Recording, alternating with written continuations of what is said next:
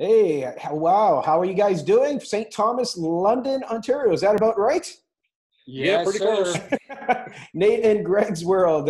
Nate and Greg are fantastic podcasters here in Canada, and they are actually people who are living an experience that are about making a difference in people's life. They want to have face-to-face conversations. They want to have an impact, yet they want to have real conversations. Would that be an accurate way to describe your podcast and a little bit about you guys? Yeah, I'd say so. Like our big thing with the podcast itself is trying to have real diversity, because it's so often right now that everyone keeps going and saying, oh, well, diversity is setting up a thing where we have so many people of this culture, so many people of this culture, or the race or religion and stuff like that. And if you think a certain way, then that's wrong. You can't think like that. You need to think like this so that we can all be diverse. Well, that's not what Nate and I both agree on. We agree that, you think what you want to think, we think what we want to think. And as long as we can have an understanding that, this is the way everybody is, then that's what real diversity is. Being able to have an understanding of what other people believe and see and the difference in backgrounds, but still being able to come together at the end to get a job done. That's real diversity. And Greg, you had experience in the Middle East where you had probably one of the widest diversities. Like you think about Canada, where we have so many people from all different countries. And then you go to Saudi, where I guess your experience there would have been totally a new world.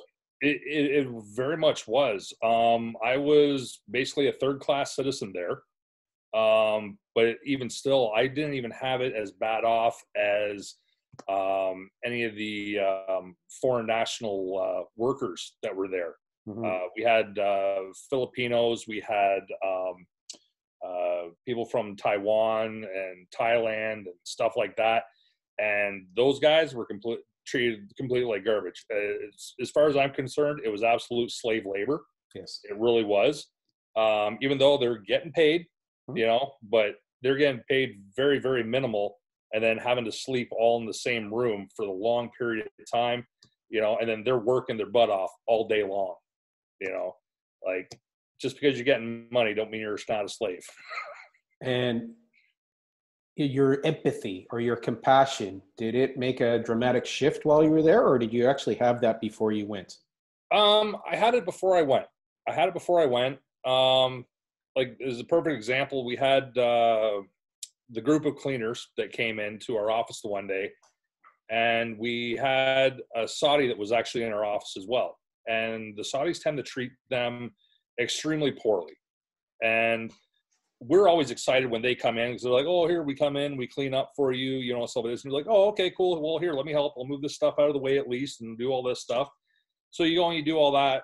And then I had the Saudi in the back going, yes, you come, you clean this, go, go, go, go. And I finally said, okay, guys, you're done. Have a good day. Get out. Oh, but we're not done cleaning. And the Saudi's like, yes, they need to clean. I'm like, no, they're done cleaning. Until you can be nice to them, I'm not letting you have them come in to clean for you. So you're not letting them be abused. Not on your shift. No. Yeah. And Nate, you're a therapist, if I'm not mistaken, and you've worked with people. So building a bridge with somebody who's had such a different background or different experience, what is one or two ways that you bring empathy into that type of conversation or that type of experience? Well, actually, I mean, I was diagnosed with mental health issues when I was in grade 6. It was the first time I was hospitalized, of many times. So I have a lot of understanding of, I guess I have a lot of understanding for different people. I was also raised to understand that everybody has value, and everybody needs to be respected, treated right, and everybody has an opinion, right? And everybody should be able to express their opinion. I mean, I think that's part of what's living in North America, Canada is that we have that freedom. And what I see, as we were talking about the podcast earlier, Mm-hmm. What I see now is it's okay to have certain opinions, but other opinions, if you have those, it makes you a horrible person or a bad person. Even if you have questions, it can make you a bad person. So that's part of it, is breaking down that barrier, because it's like we say in the podcast, it's a very small percentage of people that feel that way, but they're the loudest people. And we all know the old saying that the squeaky wheel gets the oil. Absolutely. And the problem is that all these screamers, this small percentage of people that are screaming and so angry about whatever they're angry about, are having policy changes made, and they're changing the way we do things and the way we allow things to happen in Canada. And I don't, I guess trying to, spread light on it, that, somebody might be a jerk because of their opinion, but it's still their opinion. They're allowed to have that opinion. Mm-hmm. Right? I mean, a lot of people fought and died for that ability for people to have opinions. Right. And that's part of the beauty of the country we live in. Mm-hmm. And so, as you guys move forward with the podcast, I know we've been meaning to have some more face-to-face and have discussions, unity and diversity conversations, and actually encourage people to say what they say. Because often when they say it, they get even a new distinction or a new way of even looking at it.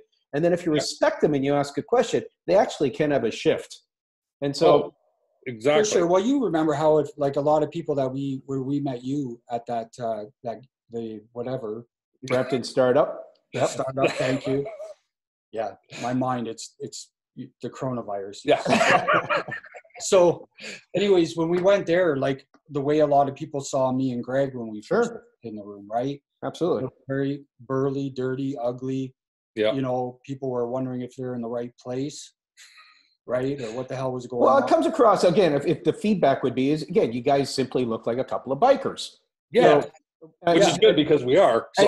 And then most people then take it to Hell's Angels, and then they think of drug dealers, and then they think of deviants that way. Yet, if you've ever talked to people, the fact that you have a masculine look, that you're a Grizzly Adams type of guy, like that's what I believe. Grizzly Adams was probably one of the greatest things for people with beards and mustaches, I think, is that they found somebody who actually had a heart for animals and a heart for nature. And that's what, once you get over your own record of projection, then you have a conversation.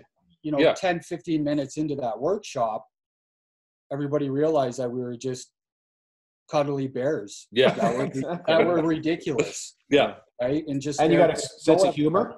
Yeah. And just, we're good people. And we're just trying to bring that out, that, people need to stop judging people based on their looks, based on their beliefs, based on their opinions. Yeah. And as, Greg says, like, we can still get together and do a job at the end of the day, even though if we don't agree. In fact, I'll sit down and break bread with somebody I don't necessarily agree with. Mm-hmm. Right. You'll probably have some of the greatest conversations, because if you ask them their thoughts, you'll get such an illumination, as opposed to what you think about where they're at. They'll tell you a whole new story that probably is not even in your reality of understanding. Yeah, and sometimes I might change my mind a little bit too. Yeah. Yes. Like there's been many conversations that Nate and I have had, and like on the podcast, most of the subjects that we've had, we tend to both really agree on, but there's certain aspects of it that we don't agree on. And then we've had other conversations away from the podcast that, he has a certain opinion about certain items, and I don't want to get into it because we're hoping to bring them up on podcasts at some point, that I just don't agree with, just like there's certain opinions that I have that he just does not agree with. But if we can't get together, do a podcast and talk about this stuff, we're no different than these people that are out there yelling and screaming that, no, you have to change your mind to think this way so we can have diversity. Well, that's what's really great. That's not real diversity. That's really great about what you guys are doing, because as you share topics that probably you've never even talked to anyone about, it's such a revealing and a vulnerable component. I wanted to go into your own dialogue with yourself, because so much of mental illness is about the dialogue with oneself that is so attacking, so harsh, so brutal. And what can one do to, again, either one of you just share a little bit about calming or taming that inner demon that tends to pop up on occasions? Well, I know for myself, I really struggled with it. I was diagnosed with PTSD back in the late 2000s from my time in the military. And it hit me really rough. I actually went and spent some time up in Guelph at Homewood there with their PTSR program. And they taught me a lot of really cool tools, I guess you could say, to, start working with, and, stuff like that. Simple stuff like just, some self-meditation, just try to sit there, completely zone out, just, like breathing techniques, count in for, or breathe in for a count of 5, hold for a count of 5, breathe out for a count of 5, that type of thing. Some of it was other types of distractions where, you go and just start painting. Sometimes it's a matter of painting how you're feeling or just painting something else. And I'm not overly into the whole flower power hippie stuff. That's not me. But let me tell you, while I was there, I was trying all this flower power hippie stuff, and it was working. It was fantastic. And there's times where I've had to use it. Luckily for myself, I was on medication when I went to Homewood, but by the time I left Homewood, I was able to be off the medication, which was a major goal for me because I just don't like meds and stuff like that.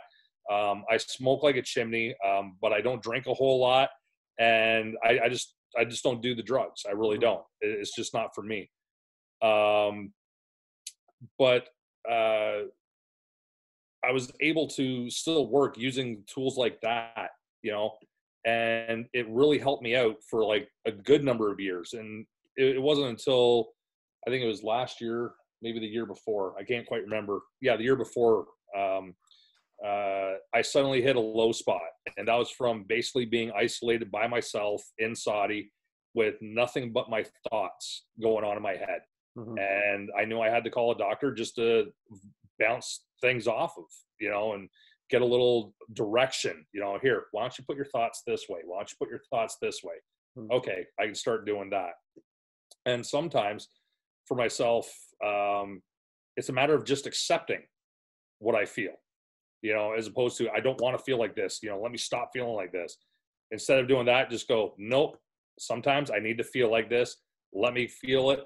Let me get through it, and it'll all be done and over with.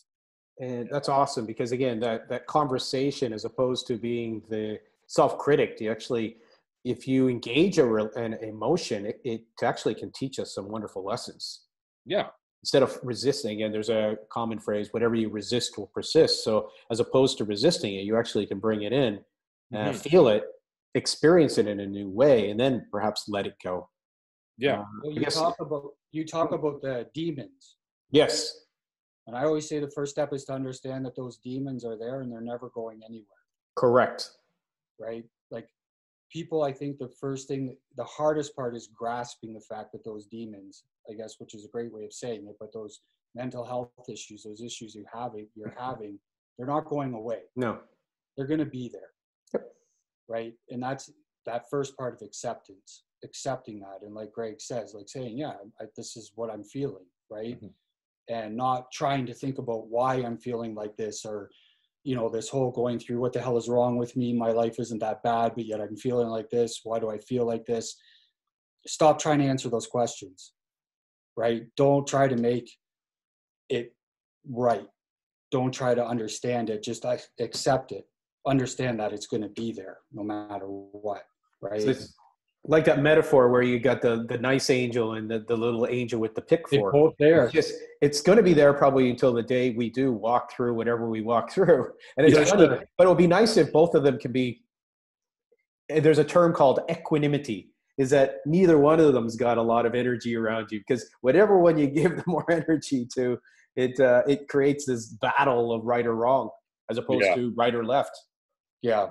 And then I think the next part of it is just being honest with yourself. I mean, I think so many people lack that. I don't think people have the ability to truly be honest with themselves. You talked about that meditation place where you stay for 14 days. And I think that's part of it, is you start to face that honesty that you're able to bury most of the time. And it's hard to face honesty. The truth of your life and who you are and what you have, and the fact that there's reasons why you are where you're at.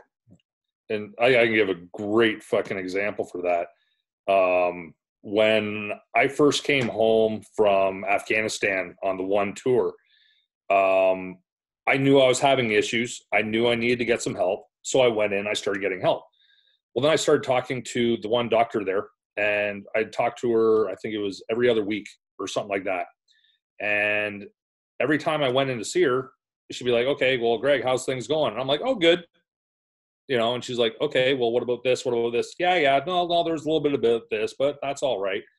And this went on for about a year of me just going, and yeah, things are fine, just still not quite sleeping right, but hey, things are the way they are.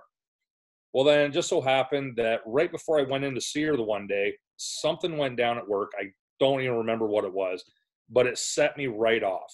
And my PTSD just ramped way up, and I was extremely angry. Like I was ready to like drive my car or an armored vehicle through a building just to prove a point, right? And I went in to go see her, and I'm just going off on her. And she's like, whoa, what's going on? And I'm like, this is what's going on, blah, blah, blah. She's like, okay, wait a second. Like, is this something new? And I'm like, no, this is the way it is all the fucking time. And she's like, oh, really? And I'm like, yeah. She's like, why haven't you said this before? And suddenly I realized that I'd been basically downplaying everything that I'd been going through for that entire year. So that was a year wasted on getting proper therapy. Where if I just come out and said, look, this is what's going on. This is what's happening. This is how I'm feeling, give me that stepping stone to move forward, to do what I got to do. Then I might not have been in as bad of a situation as I was, definitely not that day, And so right from there, the unfortunate part, she was actually leaving. She was posted somewhere else. And she's like, okay, well, you got to make sure you talk to your doctors about this. And I'm like, okay. And right from there, it didn't matter. Somebody asked me, so what's going on? Well, let me tell you. And I'd tell them absolutely everything, and sometimes they get a lot more details than what they were really wanting or expecting. Right. And so that's having an authentic conversation. That's truly saying what you feel and actually allowing your feelings to have a voice, as opposed to suppressing them, as opposed to resisting them, as opposed to self-filtering. It's really allowing yourself to be naked, vulnerable, to be expressive. Do you see a lot of that in the counseling or in the therapy that you're doing, Nate? Everybody's different. I mean, that's another huge thing is, we have to start looking at everybody as individuals. One size does not fit all. No, it doesn't matter if you're from a specific group, a specific race, a specific religion. Everybody's still an individual. Everybody thinks differently, acts differently, whatever, feels differently, right? So with counseling, I find everybody's different. It takes people, some people it takes a long time to break those barriers down and to get honesty out of them.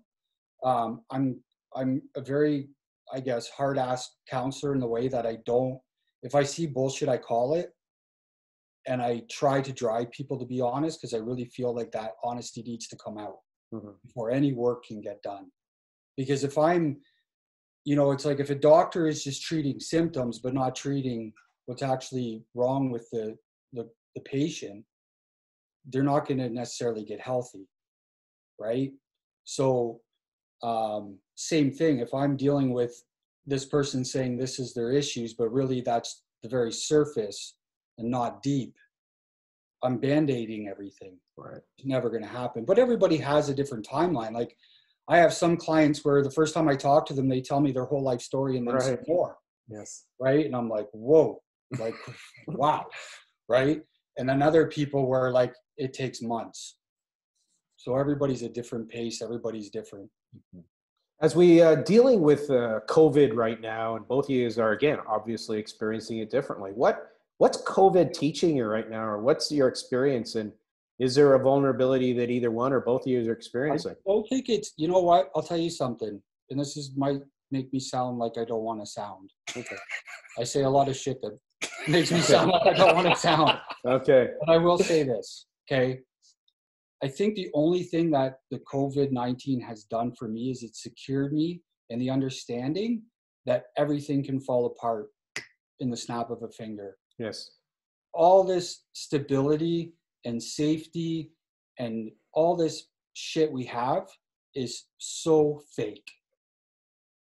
I'm not saying that it's necessarily that it's not needed or it's not good that we have it at times, but I think it just has solidified the fact that shit can fall apart in a day.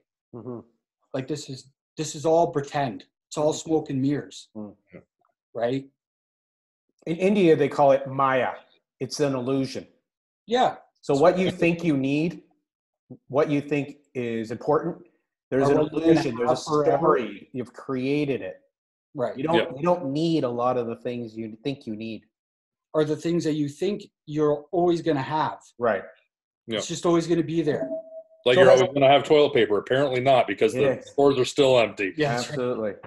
But I think that's about what it's really summed up for me is, even though I knew it, I think this has really made that a solid thing with me. So has that helped you with stress? Has that given you some added perspectives that you don't have as much of an attachment to things? Or what ways do you think that new distinction is going to serve you? I don't know, because I've never had it. I think attachment to family, I have an attachment to friends. I've never been the type of person that's attached to things, right? Objects, belongings. Like I've never had that. I can be with a house. I can be without a house. I can be happy with whatever I own. Right. That doesn't mean I want to give it up tomorrow. Not saying that either, right? But if it did disappear, to me, it wouldn't be the end. But you're not losing any sleep. You're not having any insomnia. You're not worried about some of the side effects of the financial or knock-on effects that it might trigger. You know how many I have fucking faced financial hardship so many times in my life. Right. I've lived on the streets. I don't have fear. I have a bit of fear when it comes to my kids. I don't want my kids to have to deal with some shit. But at the same time, I can't control that. Right. I worry more about the old people in my life, my parents, people like that are at the age where they're vulnerable and, they live in cities. Yes. And if they get it, the chances of them surviving is not great. Right. Yeah. Very good. And how about you, Greg? What's been a lesson or two that you've taken from the last couple of months? Well, the one thing for me is, kind of along what Nate was saying there, that there are people that are just not ready.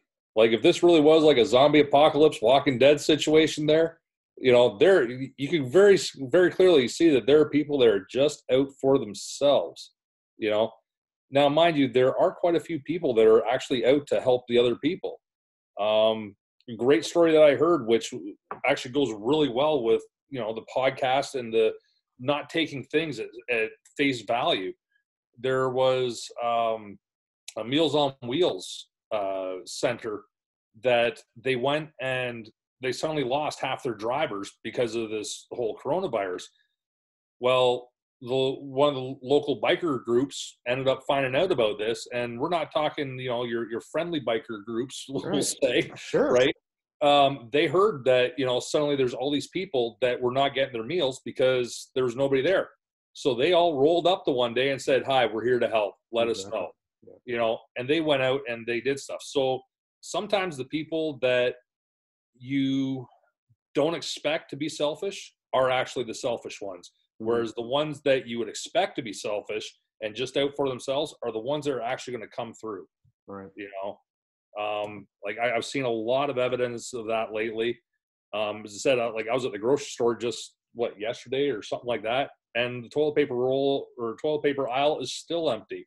And it's like, are you really crapping your pants that much? Right. It's unbelievable. And everybody laughs about the toilet paper thing, but I think it's also an insight into how we are as animals in survival. Absolutely. The fact that we don't worry about other people. Yeah. Everybody wants it all. I need it all. I don't care if other people go without. Right. Same with hand sanitizers, masks, all that stuff, this is such a small thing. And like Greg said, if shit really hit the fan, are we going to be there for each other? No. I don't think we will. We're animals, right? It's survival. That's all it is. Fear factor. When fear factor comes in, the reptilian mind tends to take over, and we'll likely see more of it, less than less of it. Yet we do, like you say, we're also seeing some good things do come from people that may surprise us. And I think that's one of the things your podcast is really teaching, is that don't judge the book by its cover. No. Offer some opportunities, but also be a leading light for service and contribution. Yeah. And like one of the big things, that we found too, like with our podcast, we both agreed right at the beginning that we're going to take the hit for the rest of the dumb white guys out there. Right. Because there are certain questions that you can't ask other races or people of different religions and stuff like that, because they've been deemed as being some kind of an ist or phobic of something, right? We have absolutely no problem asking those questions, because we make sure our guests understand, listen, we're going to be asking these questions. We like to call them our asshole questions, right? So we want to ask them so that we can get the answer, right? A great example of that, and it's still one that I love today, is we had our friend Deborah on, and she's a Black lady, and we asked her, so is it true that Black people like fried chicken and watermelon? And she's like, absolutely, who doesn't? And it was great, because if I just gone up to any Black person out there on the street and said, like, do you guys really like fried chicken and watermelon? And I'm being sincere, I might get beat up, right? And not because they're Black, okay? Let's be very clear on that. It's because that's apparently an offensive thing to ask nowadays, but how can it be offensive if you're trying to know the truth? And I think some of it too is with those questions is we're trying to get out there just how ridiculous some of the stuff is, right? When you hear it in the context that we put it out in, like, I'm hoping that for some people it kind of rattles their brains a little bit, like, oh, that really is stupid. It's funny because you can rattle it that way too. Like, it's beautiful. If you can rattle that self-introspection, it's ridiculous. And then you can also rattle it with a little bit of humor, which is also a great diffuser. And it's something that you guys are both very gifted at also. So that's the component that I'm looking to even infuse in everything I'm about, right? Is try to bring some humor into it, that some of our perspectives, some of our beliefs, even my own inner demons, right? If you can make that demon and put him on his skirt and put him in like with a hula hoop as opposed to a pitchfork, it lightens it up a whole lot, right? Like with myself with PTSD, right?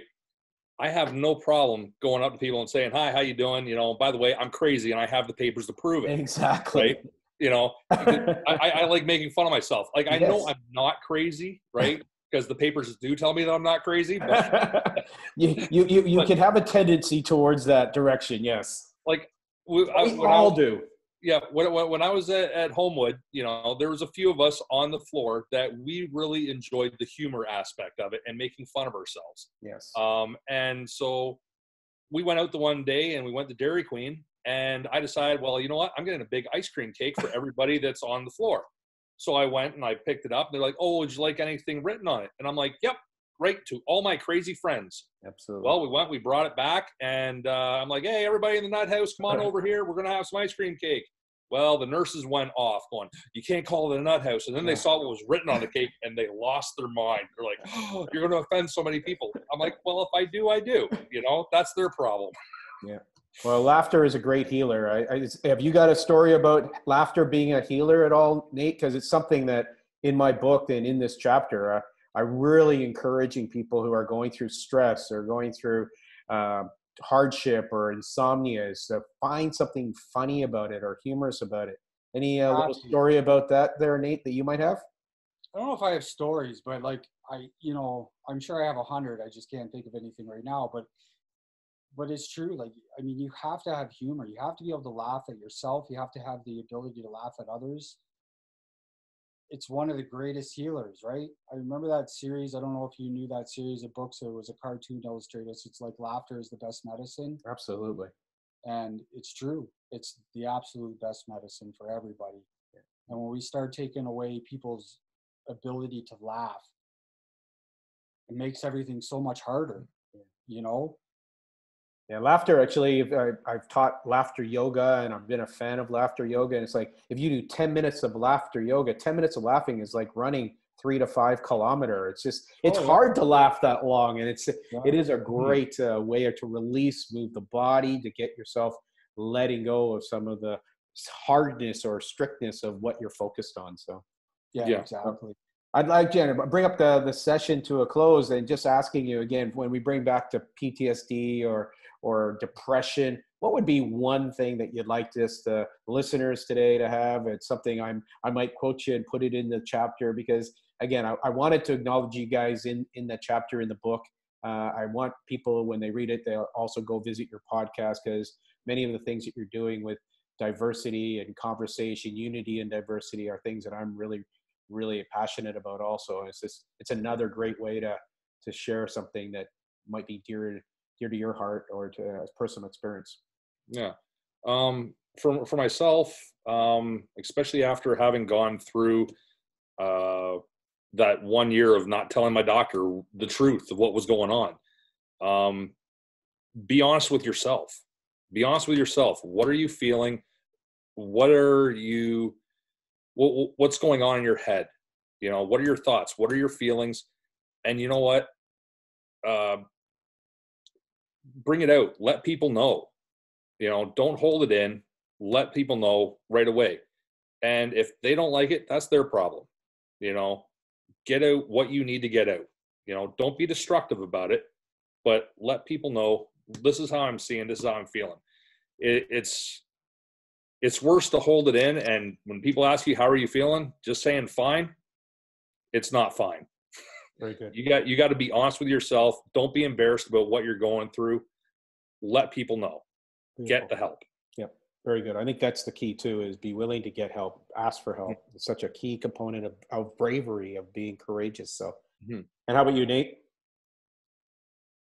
Well, I think if you're asking about mental health, I think the biggest thing that I would get out to people is stop sitting and trying to figure out how you're going to live with the disease.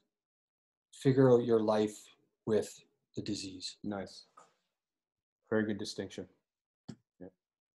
It's a part of your fullness. It's a part of your full life experience. It's not something that you can cut out. If you cut it out, it's just going to grow back likely, right? It's right. Demon's always there. Yeah. Yeah. Until the day Yep. Very good, guys. I had one guy actually go and tell me, you know, oh no, don't worry about the whole PTSD thing there. You can just get over it. And I'm like, no, I might be able to get some healing and stuff like this, but it's like being an alcoholic. Okay. Just because you stop drinking, it doesn't mean you're not an alcoholic still. Okay. That one drink is going to put you back over the edge. Right. You know, it's always going to be there. All right. Well, guys, thank you so much for your time today. Really appreciate it. I'm going to bring this to a close. Thank you so much.